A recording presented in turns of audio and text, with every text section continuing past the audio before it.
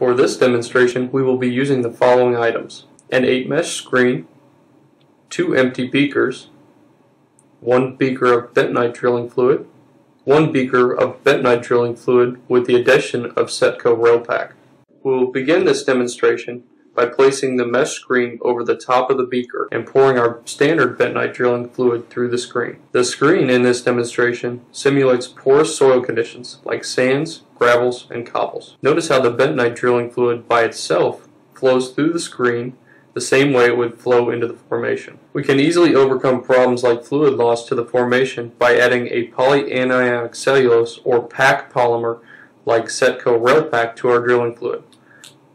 PAC polymers are available in liquid and dry forms, as well as viscosity and non-viscosity modifying forms. In this case, we used dry REL-PAC, which increased the apparent viscosity of our drilling fluid slightly. Notice that when we pour our drilling fluid containing PAC polymer through the screen, the fluid loss experienced is minimal. We can directly relate these results with that of what we see in the field.